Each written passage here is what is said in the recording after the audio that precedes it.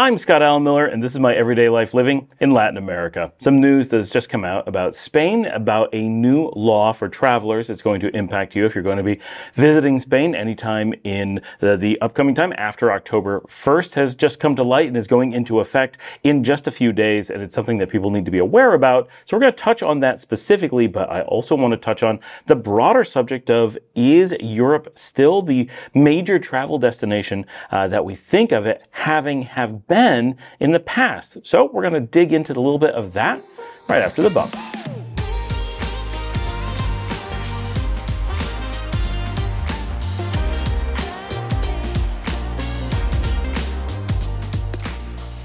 Europe is, in many ways, the remnant of the Roman Empire. This is not true for all of Europe, but it is true for the majority of it, and it may be worth picturing it in much the same way. And just like the Roman Empire, it did not fall in a day, but the decline and fall took place over nearly half a millennium.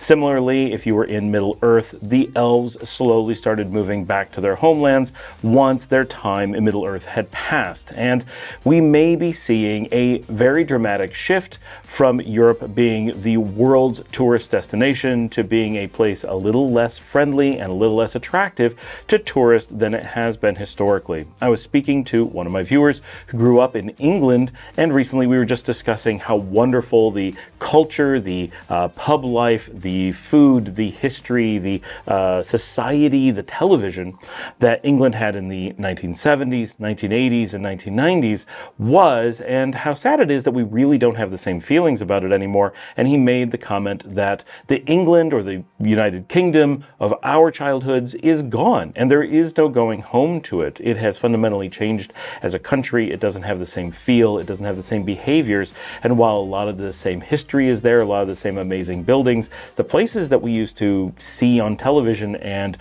for many of us who were not from the UK but were looking at it from afar, dreamed of someday visiting, wanting to partake of that culture, is broadly gone. Of course, remnants of it will exist for a long time, but what we picture as idyllic England from the 1980s realistically doesn't exist anymore. And of course, we can blame the internet, we can blame economics, we can blame, cultural shift, the EU, the Brexit, whatever.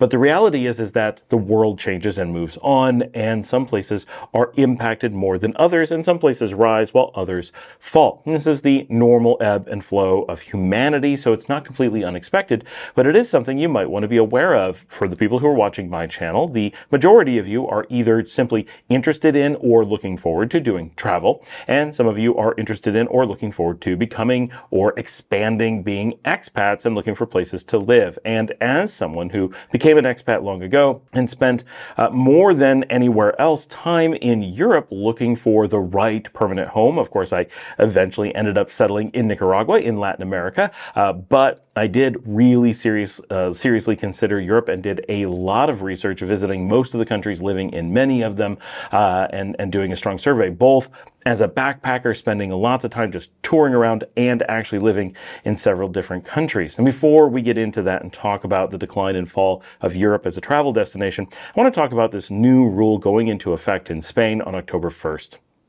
So what's happening is there's a new data collection law where anyone from like Airbnb and hotels, anyone who's dealing with customers in that way, has to collect a certain amount of customer data, and not just collect it. And we're talking passports, identities, financial data, not bank records, but bank account information, credit card information, like actual copies of your credit card, and must send it to the Spanish government. This poses a lot of problems. A lot of people are confused. They seem to think it violates EU law. So they're collecting data they're not allowed to collect, but they're not allowed not to collect it. They're supposed to send it in, but a lot of places are complaining that they have no idea how to send it in. They don't have the technical capabilities to collect, protect, or transmit this data. So they're at a loss. They don't know what to do. This seems to favor large institutions and really hamper small mom and pops and Airbnbs and places that are a lot more locally based instead of big European corporations.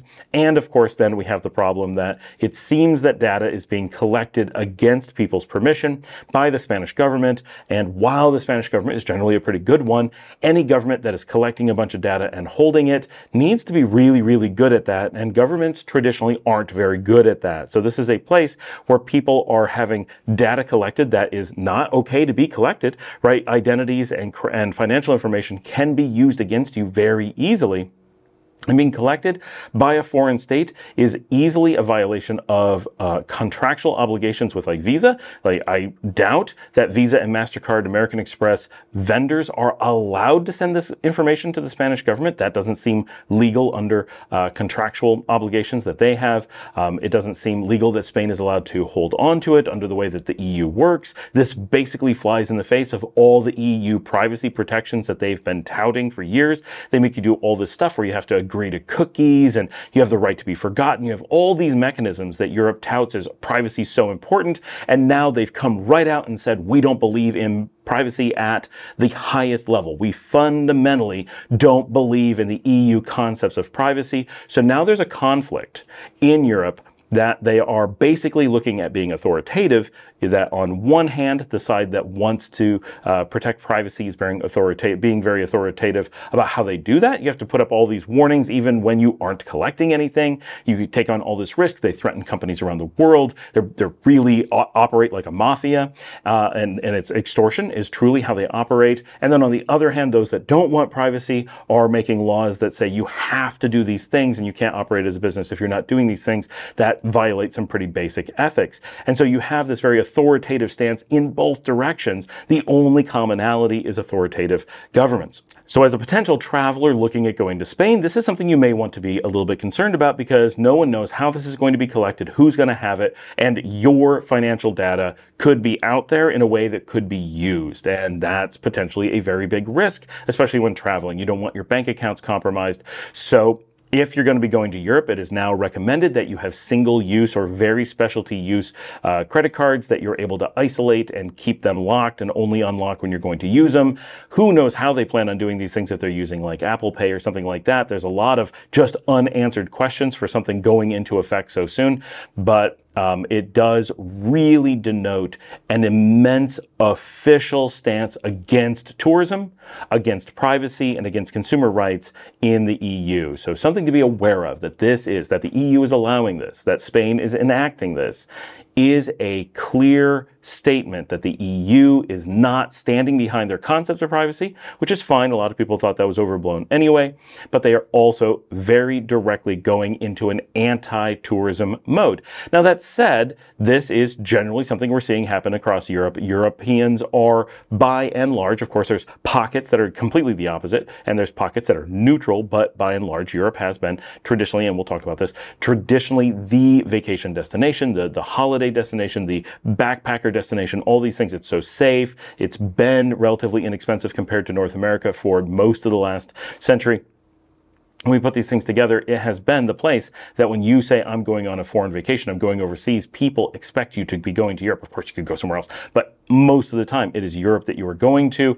And as such, Europe has been overrun with tourists. And recently we're seeing places like Ibiza and Barcelona that have gone dramatically, both from the populace being outspoken about not wanting tourists, but also enacting new rules to curtail tourism, shut down the numbers, lower the amount of spaces that are available, and for good reasons. These are places that specifically, one, are Spain. So Spain has always been a huge travel destination, so they are impacted more than most places as that starts ramping back up. But these specific places within Spain are pockets of really high tourism traffic to the point of being completely overrun, and the local economy basically gets wiped out. It becomes nothing but tourists. So the people who live there have nowhere to eat, nowhere to get an apartment. Like, they just can't because there's too many tourists. This has already happened to Santorini in Greece. The place is destroyed. It is one of the most beautiful physical places on earth, and it is absolutely awful to go to. Not Venice awful, but really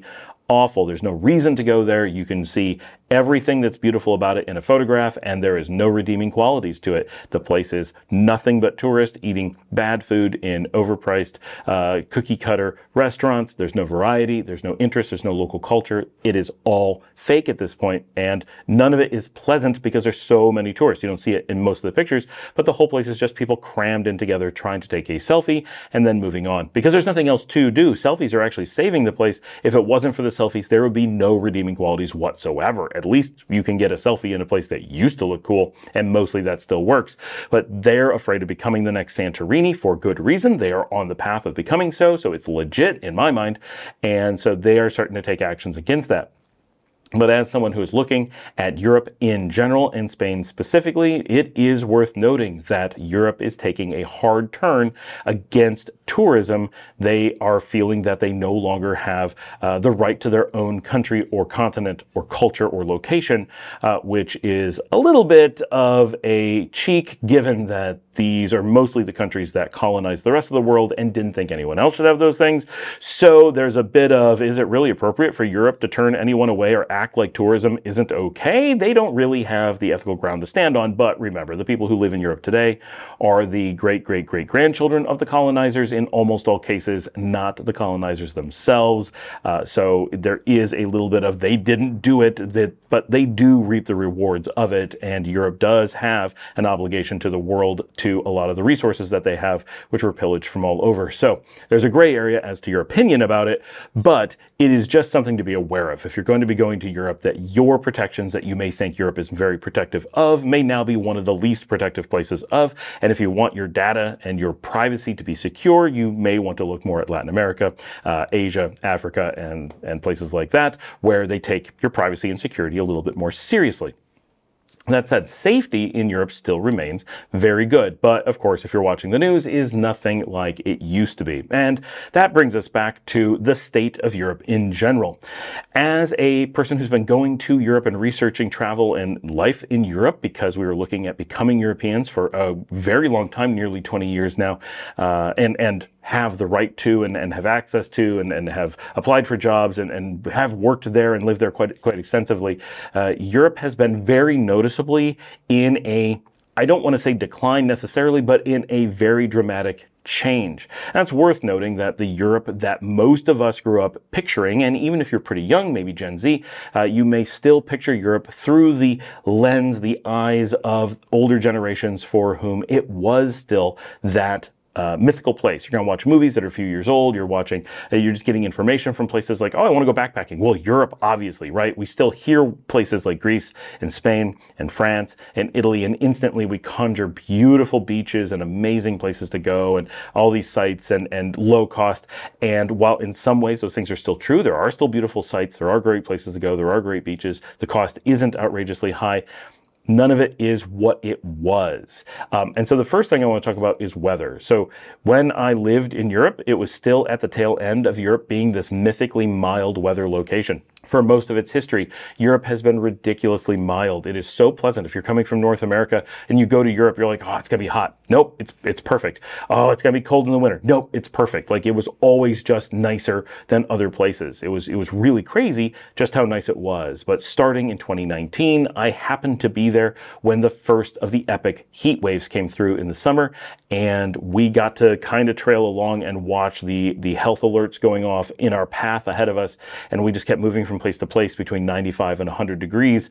And Europe, unlike North America or Latin America, where these temperatures are normal, so we're not saying that Europe is becoming hotter than other places, but Europe has been built around the communities have been designed around their society, their culture is all built around these really mild temperatures. The idea that you can wear fancy clothes and dress up and have a jacket and nice jeans and a hat and, you know, and actually dress up fancy and go out anytime walking and strolling and go to dinner and sit outside and never have air conditioning, and everything is just beautiful. Sure, some days are warm, we're going to hit 80. Some days are cool, we're going to hit 40, but there's always just this beautiful mild in between. Now, of course, there's exceptions in Europe, Norway, for example, but most of the population of Europe had this just beautiful temperatures.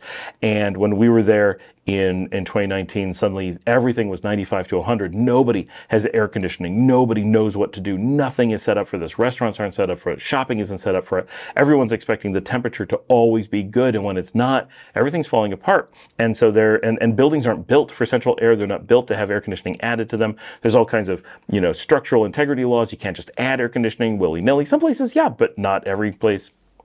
And so much of the concept of Europe being so mild is starting to erode. And 2019 was dramatic because it was the first year of it being so bad. We had lived there for several years and it had always been absolutely beautiful. And there were no records of it being hot like this prior to that. Suddenly it was all of Europe, and at temperatures no one was ready to accommodate. People were literally dying all over the place from the temperatures. I have videos on Take Flight with Scott where I'm showing the 99 degrees on the pharmacy thermometer over my shoulder while we were in Rome. It was completely crazy and unprecedented. But since that time, that has become the standard. Now I realize it's only been half a decade, but it is half a decade of consistently being much, much, much hotter in the summers than it was previously. And just all the weather is becoming more extreme. And so the idea of Europe having this idyllic temperature and climate all the time is already gone. That is a physical change that has wiped it out. Keep in mind that the Europe that we picture is basically post-war Reconstruction Europe. As Americans or Canadians, we see Europe as our partners for the most part through World War II, and we were helping them rebuild throughout the 20th century. They were very far behind the US and Canada and the UK, heavily occupied large portions of Europe all throughout the century. There were a lot of changes going on. When you watch old media, you really get this sense of Europe having this grand past, but struggling current, but bright future. And that was the culture that we really got to know. Costs were very low. The continent was fragmented into these little pockets of very isolated living, and you could really explore this incredible diversity of cultures, which you still can, of course, and it's wonderful.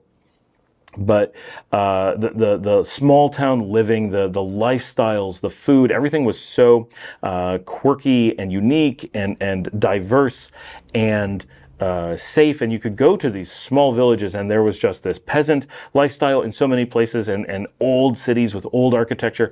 And now so much has changed. There's high rises all over, and there's an homogenization of the culture, and the EU, which is great for a lot of reasons, has brought all these separate regions together as a single whole, and suddenly there's free movement throughout the region, which again is fantastic and creates so many opportunities, but also has commingled those cultures to such a degree that, like we were saying with England, is the same throughout the continent, maybe trailing by a couple of years, but the old, for example, pub culture that made England what it is broadly gone, and its equivalents throughout Europe have diminished greatly and continue to.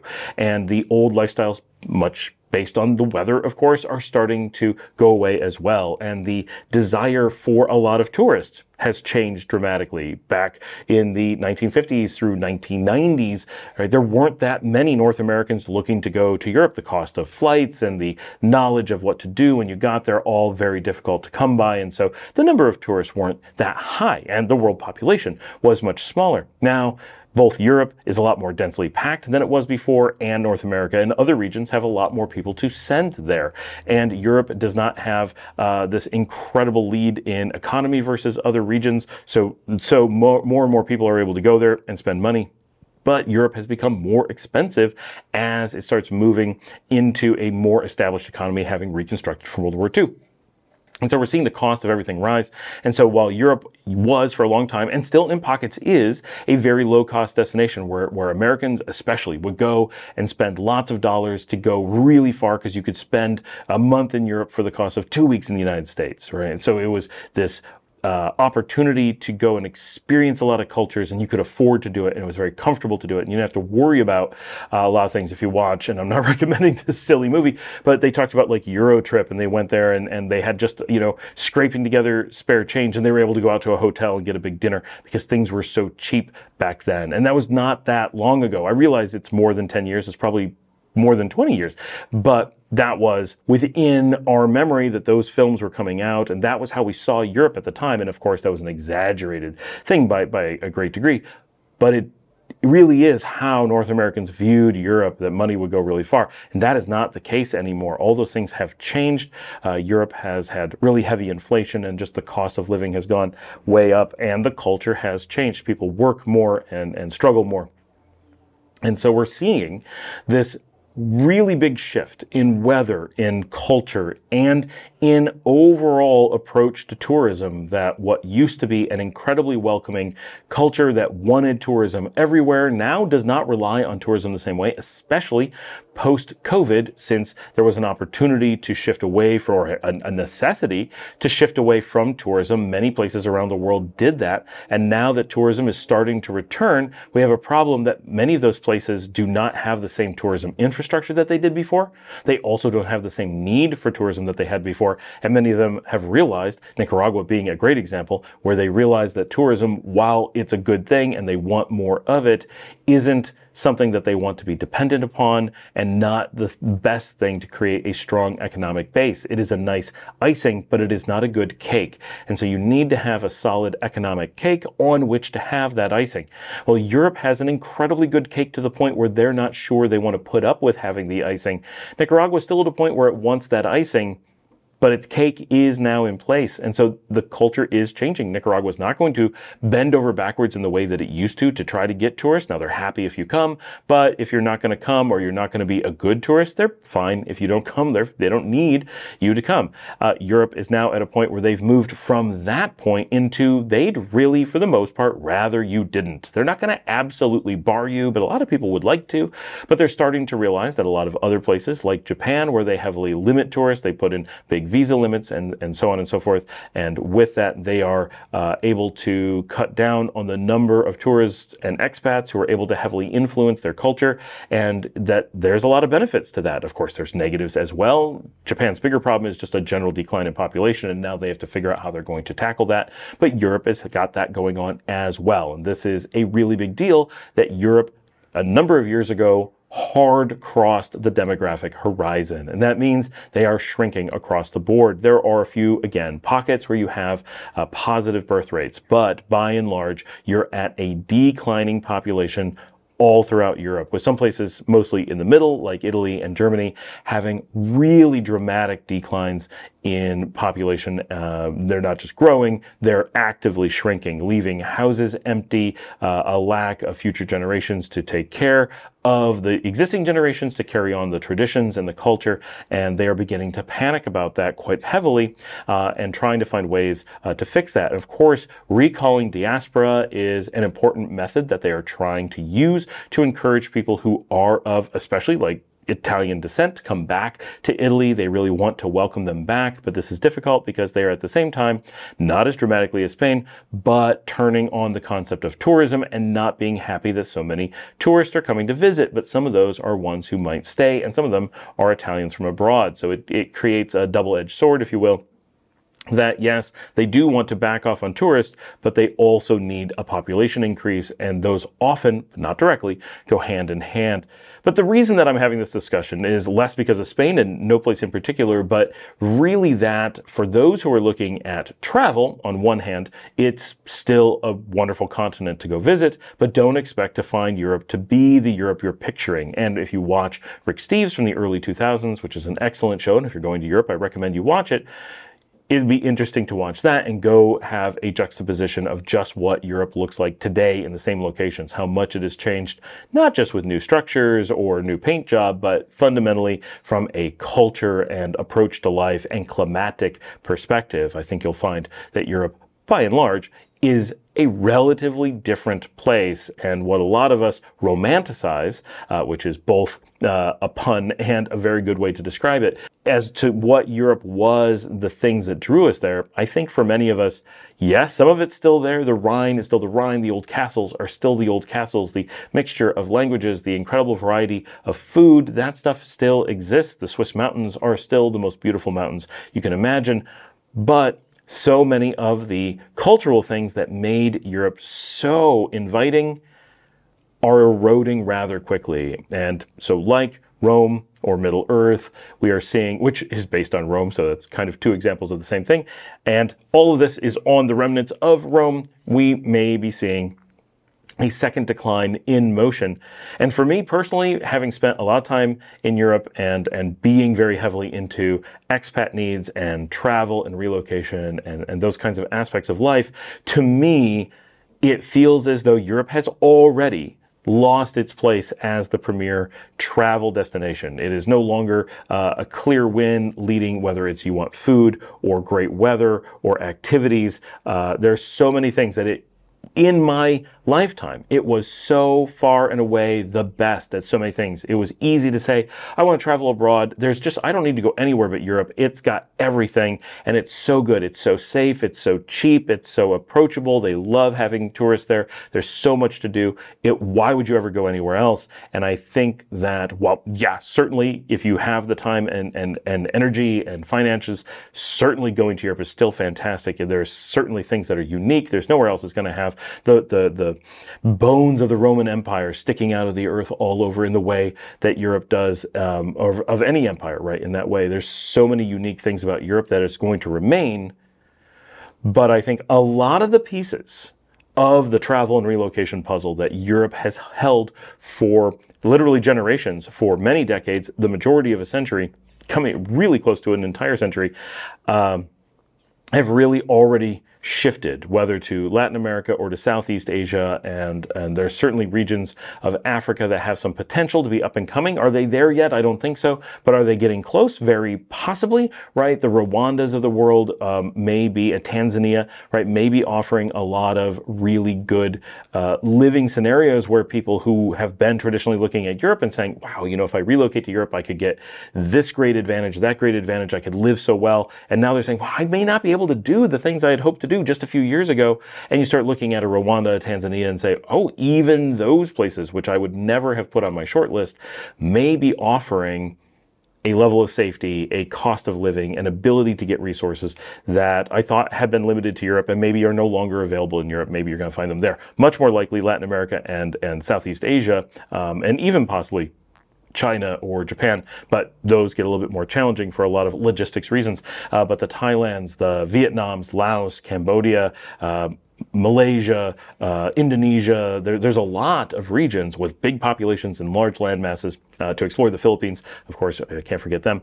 And of course, lots of smaller places, but big countries with lots to offer are out there and easily are giving, at very least, a serious run for your money, literally and figuratively, against Europe for just how good of a quality of life and the availability of resources and opportunities that may exist in those regions compared to Europe historically. And in some cases, you're looking at places that have a completely different look and feel. So to some degree, Europe is unique and everywhere is. And so if what you're looking for is that completely European feel, it'll be a struggle in some of those places. But my regular audience now, I just came back from Argentina, and there are multiple cities in Argentina that give you so much of a European feel that you could easily trick someone, as well as many parts of Mexico that do a really good job and may trick some people a little bit less thoroughly, but will still easily let you get the impression that you are living in Europe, and you may not have to go to Europe to get what traditionally we think of as the European values, whether in travel or in a long-term place to live or retire. So thanks for joining me. Get down there, comments and questions. I want to see them. If you could send in a video of your questions, that is fantastic. I love it when we get those. It takes me forever to edit them, so don't expect me to respond really quickly with them, but I do try to get them in because it's so cool connecting with you guys and connecting you guys to each other, right? Being able to put you guys on the show means that those who are watching get to connect with those who are asking or whatever in a completely different way, and I think it's fantastically important and valuable. So please do that. I really do appreciate it. And as always, like and subscribe. We've got that new membership system. As always, don't feel obligated, but it is a cool way if you want to become a member and really do a lot to help support the show. And if you just want to support us normally, we got that link right up there. You can buy me a coffee at buymeacoffee.com/Scott Alan Miller. It's like Patreon. That comes directly to us. That helps pay with the cameras and lenses and microphones and all the stuff that it takes to do the show, which is a lot. And I was just talking to Eric from Generic Expats today about his challenges with the incredibly high cost of editing and of computer equipment and storage, because he's recording so much more than he's posting, and so his backlog is growing and becoming a real problem for him. So those are all things that he's hoping to be able to address, and but just highlights the challenges we have making these kinds of shows. It's so easy to record so much and then be like, we've got to get these things out, and yeah, it's all a lot of work, but it is a passion, and I think we all love doing it, and we love having you guys along for the ride. So thanks for joining me. I'll see all of you tomorrow.